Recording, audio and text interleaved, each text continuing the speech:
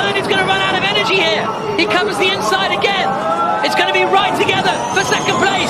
But Mitch Evans in the Jaguar has driven a superb race. And Mitch Evans wins in Jakarta. 7 and both the cheetahs lock up. This is an opportunity for Evans. Round the outside. Big mistake from Da Costa. There's contact and Evans into attack mode there. Through the left-hander. Gets out ahead of Dennis. No. So he does come out behind Jake Dennis. Down in 5th place. And Da Costa's on the attack. And so Mortara is ahead of Da Costa then. So that's quite important strategically.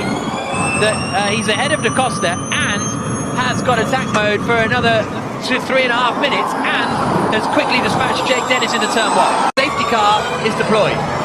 Safety car is deployed and there's a wheel off and it's Oliver Rowland who has dropped to the back of the field and the safety car is deployed. Scott Elkins in the bottom right deploying the safety car. And here comes Verne for the lead of the race. Into turn 1 and Jean-Eric Verne takes the lead. Evans, I thought, was going to try and get the cut back into turn 2, but it wasn't to be. But Evans still has an attack mode to use. Evans is going to be, this is turn 7 and both the cheetahs lock up. This is an opportunity for Evans. Round the outside. Big mistake from Da Costa. There's contact and Evans is through. And he's not in attack mode. So, there goes Van Dorn. Oh, so loose as he got offline through attack mode. Remarkable. A bit different. But heads Evans to the inside. Evans attacks into turn 7 and takes the lead of the Jakarta E-Prix. Where did that come from? He's far enough ahead. Let's see what he does. Here he goes. Push and attack. Push and attack. No magic paddle. Push and attack. Through goes Evans. Activates attack mode.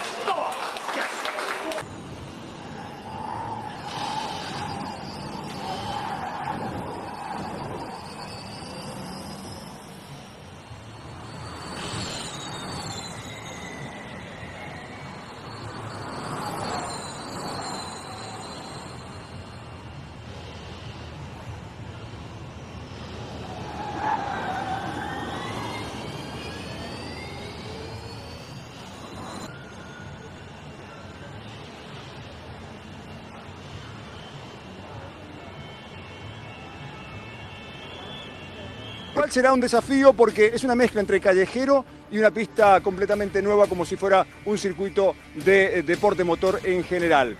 Esto es lo que dijeron los pilotos con respecto a cómo les va a afectar. What was that? Was that A1 teams, this is race control. Full course yellow ending in 5, 4, 3, 2, 1. Green flag, green flag. So they get back underway. Yeah, it was A1GP. None of these drivers actually were in it. Sebastian Buemi would have been in it, but for some reason didn't. He was doing the rest of the season, but then got replaced or swapped, I don't know, by Neil Jani. There were Neil Jani, Salvador Duran, and Ho Pin Tung, all former Formula E racers, raced in that. And this is where it sits in the grand scheme. Van Dorn on the attack for 4th position. Da Costa covers the inside.